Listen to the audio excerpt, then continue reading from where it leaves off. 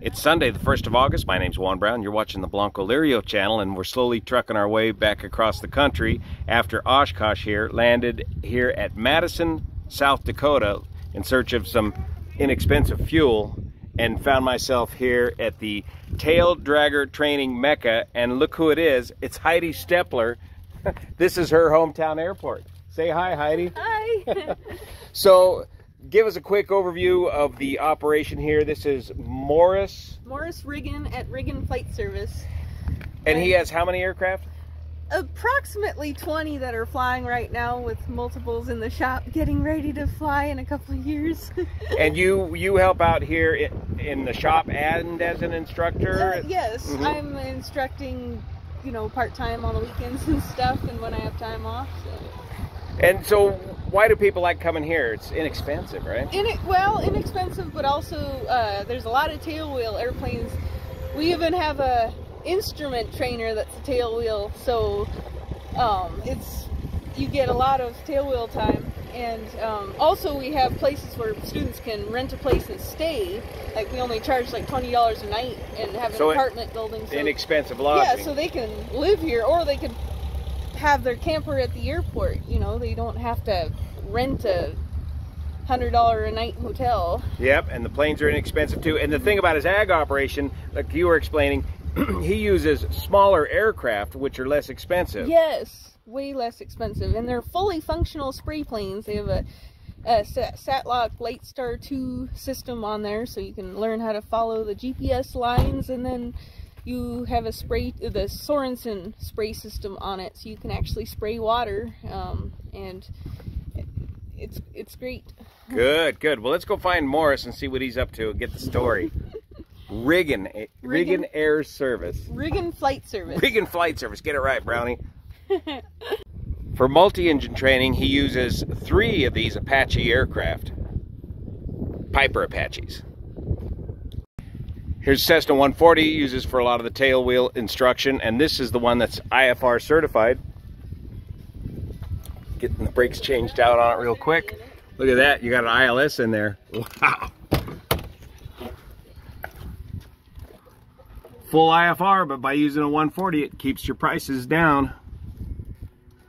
The thing is, the weather out here, the winter times, you're grounded for a bit of the time. No, you keep flying? We fly every day. It might be 30 below, and you have to have like the engine blankets stuffed beside you so that the crack of the door isn't by your leg, because your leg will completely freeze. And the Apaches are kind of hard because you have to go up high, 5,500 feet, so it's colder up there, and the heater doesn't always work. Yeah, so yeah, that's cold. There was times where you could only fly for half an hour, and my legs are so numb I couldn't feel them for a while after coming down. But sometimes you've got to be always rebuilding aircraft. You got to keep the guys busy rebuilding aircraft in the slow times, if there is any slow times. And so here's some of the projects you're working on now. So what do you got, a J3? J3 that just came in, and then a Cessna 150 that is getting rebuilt after a little incident. Yeah. And then this is amazing back here. You got this Cub on floats, and do you launch it off of this dolly? We do. So how does it explain to us how that works? Yeah, because at one point the airplane flipped over at night. A different airplane flipped over at night. So we don't keep the airplane at the lake anymore. Oh. This one, we actually have it on the trailer. So the truck will pull the trailer down the runway. It'll launch it off. You'll fly off. You go fly at the lake all day, and at the end of the day you come back and land in the grass, and that is so fun. Because it's just a set of straight floats. Yes. They're not amphibious floats. So you're literally just towing this thing at about, what kind of speed do you need to get her up to? Like 55 miles an hour, 55 miles an hour. And so you got the engine running full speed ahead, 55 miles an hour, and you just haul back on the stick. You have to keep that stick pushed forward as hard as you can so it doesn't tip back. Until you get to flying speed. Until you get to flying speed, because it'll try to tip back and try to, fall off the trailer. But once you get her up to speed, then you can haul back on, and she just pops right up. Pop off and get to the side real quick. Because it's got some turbulence behind the truck? No, but because if your engine quits, or maybe you didn't quite have flying speed, you don't want to land on that trailer again, ever. You want to land clear in the grass. that trailer. Wow. And then the grass is soft enough and smooth enough, you just slide right on there. You just don't want to touch pedals really after you land, because you don't want it to, even if you're trying to keep it straight, you have to make sure that you touch down completely straight and just let it go, because you don't want to wrench the gear on it at all. So you want to keep it, just let it go. And it'll track straight. You're pointed, which is why you want to be straight when you touch down. There you go. Wow. And you kind of touch down, you have your nose down, you're at like cruising speed, because you want to touch down on the fronts of the floats. You're not doing a big flare in that operation. No, not at all. You don't want to flare. You want to touch down completely level. And then it doesn't roll very far. Well, it doesn't roll at all. It's slide. It doesn't slide very far. It just comes to a quick stop. Yep. But we got lots of grass around here. The grass runway, plus the sides of the paved runway, plenty of grass to land on. But yeah, there's lots of grass areas to land on. The storage is in the other hangar, right off in the corner. So this one's going to get recovered this winter. Yes, it's starting to. But it's flyable. We just got paper patches and get her. Get recovered.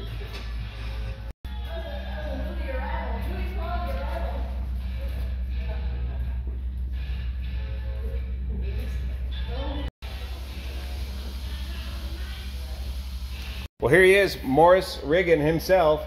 How many years have you been doing this now? Well, I soloed on my 16th birthday, so, you know, 40 some years. Wow. And was this a family operation? Yeah, my dad actually started it right after World War II. Wow. And we were counting the fleet there, looks like some 20 aircraft or so now? Yeah, they told me I have 30 some, but I think they're hiding someplace, but I have 30 some. You got plenty of barns around here, I've seen. Yeah. Yeah. Tell me about those two Call Airs. Call Air was the predecessor. Wasn't that part of the Aviat Husky? Isn't that part of their lineage now? Well, the Aviat, the Husky is built in the same factory that Call Air, the Call brothers started back in Afton, Wyoming. Okay, so that's the connection. Yep. There's maybe a little more connection because when they were designing the Husky, I believe they maybe have hired an engineer that worked for the Call brothers. I think they brought him out of retirement, because if you look at the wing and the wing attach, or the aileron attached fittings and how the flaps are fit, those are the same person designed those. You could tell by looking at them. We gotta go check out those airplanes. All right, good. And so the key thing here is that this is an old school aviation place that you can get old school aviation training, especially tail dragger training. You can't find anywhere else around the country. And Morris made a good point. If you bought a tail dragger recently and you didn't grow up in tail draggers, now you're going to need a lot of training or you're going to have troubles with it. It's easier for you to just come out to here, right, and get a tail wheel endorsement, because he doesn't have the time or the personnel to go meet you and fly your new airplane. So just come on out to here, and what can you hook them up with? Well, we have 2 Cessna 140s, so if you bought one of those, we have 6 Piper Cubs, so if you bought one of those, we have a 150 horsepower Champ.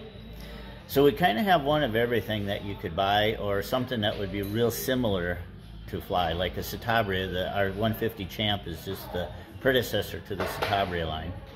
Yep. And so how long would a knucklehead that's really hard to train, how long is he going to spend out here? Well, and I tell everybody, so they call and they say, I want to get checked out in a tail dragger. So the first thing I ask them is their flying time.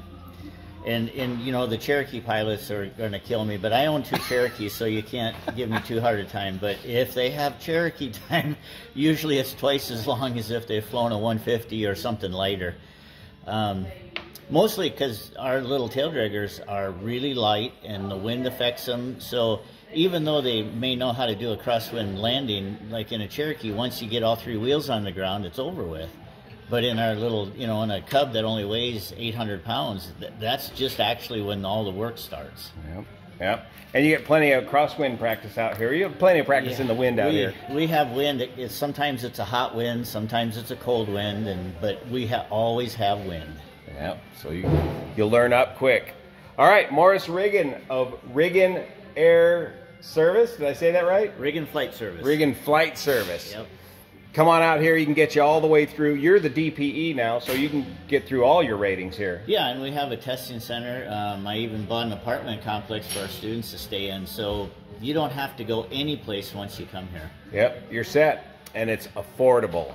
The last bastion of affordable flight training here in America. All right, thanks, Morris. Thank you.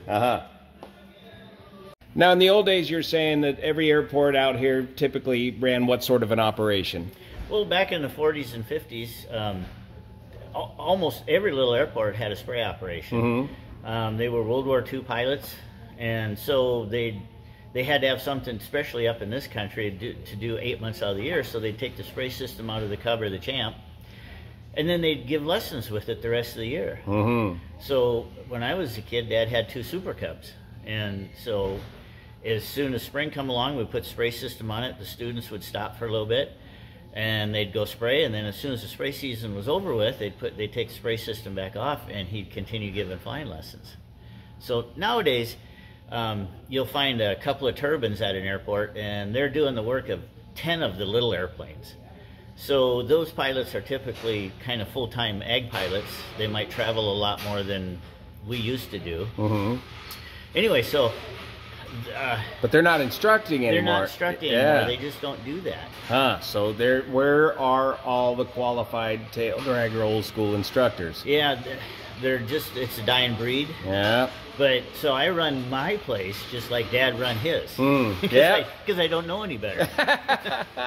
But you know, Dad treated it like I still have people. He still has a couple of students he taught to fly in the 60s that are still alive, and they call me monthly to check up, see what's going on. Yeah. But they became friends also. See? Yeah. Yeah.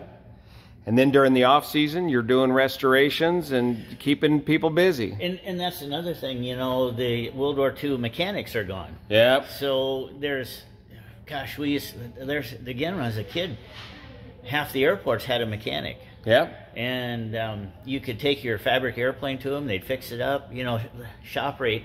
I think Dad was getting in the 60s like $4 or $5 an hour for the instructor, and about that for the airplane. You know, for a J3 or 90 Super Cub. Yeah, yeah. And anyway, so those guys are gone. So, but yet we still have a lot of fabric airplanes. In fact, a lot of the home builds are fabric airplanes. So they have to learn those skills all over again.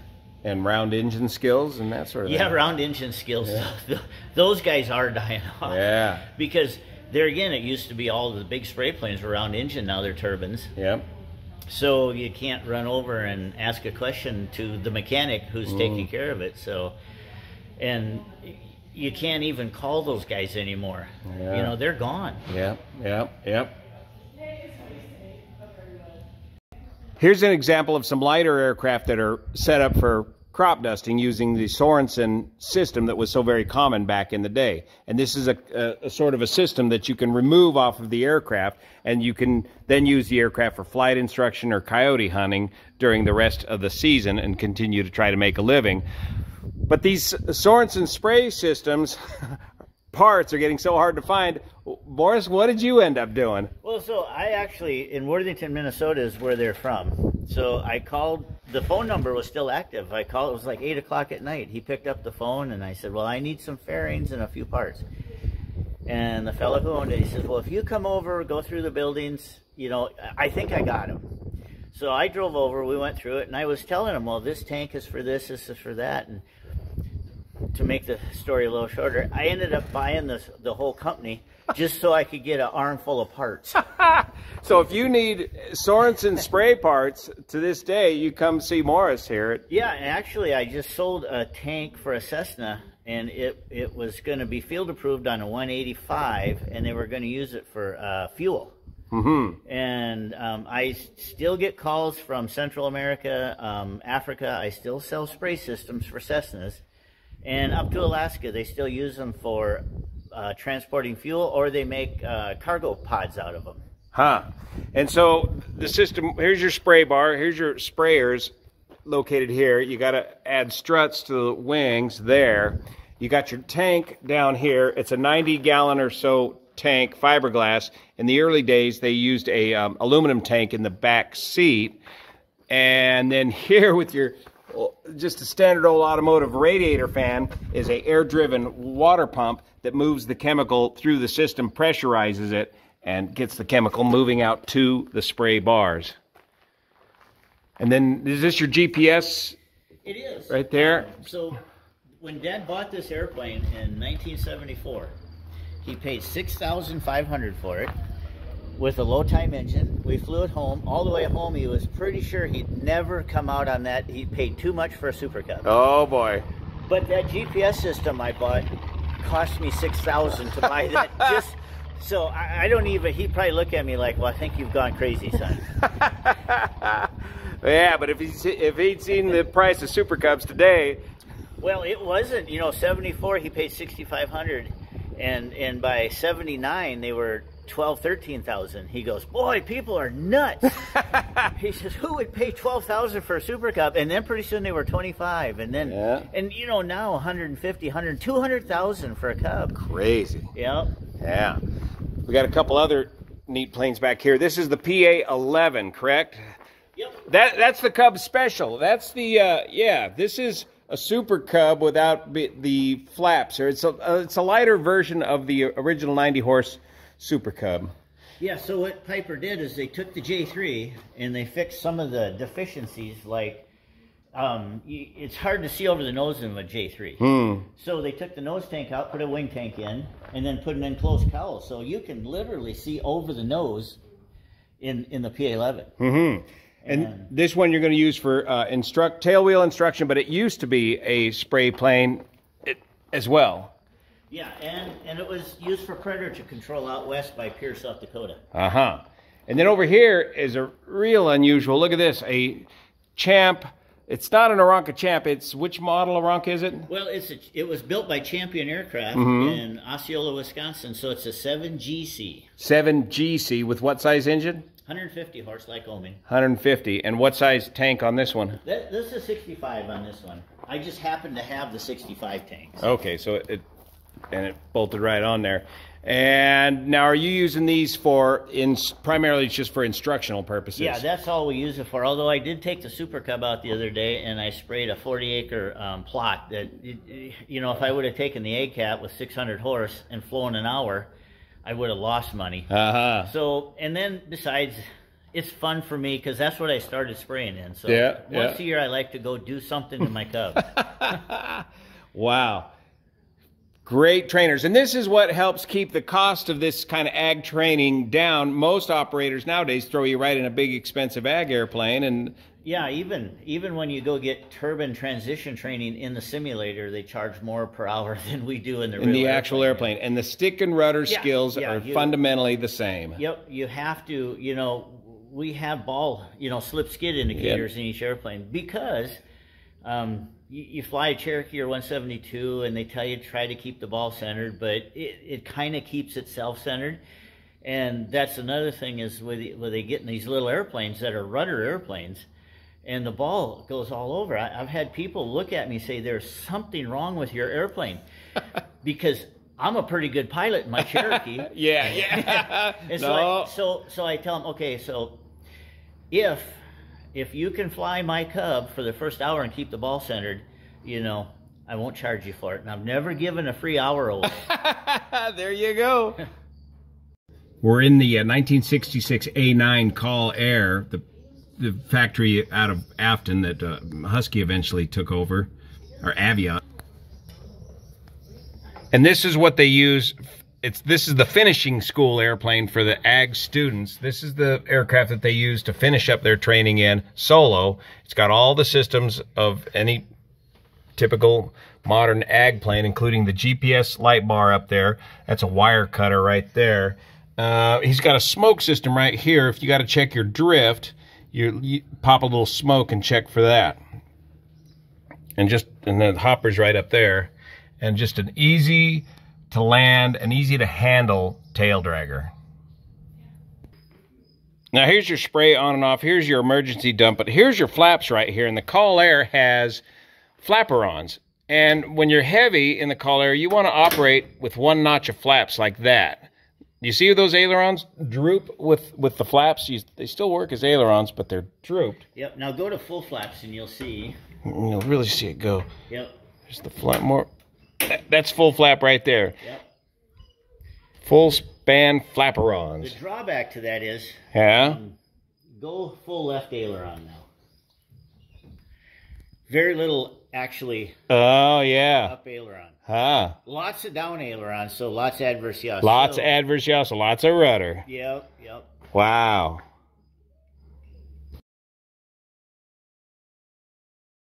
You can tell the folks at Aviat pulled one of the engineers out of retirement from Call Air to design that flap system. It gives it sort of a semi-Fowler flap action without spending a lot of money. Those are real head knockers on the Husky. Well, thanks so much for the tour today, guys. And if you're interested in this, check them out. What's the website? RigginFlightService.com. RigginFlightService.com. You'll even see Heidi on camera there. See you here.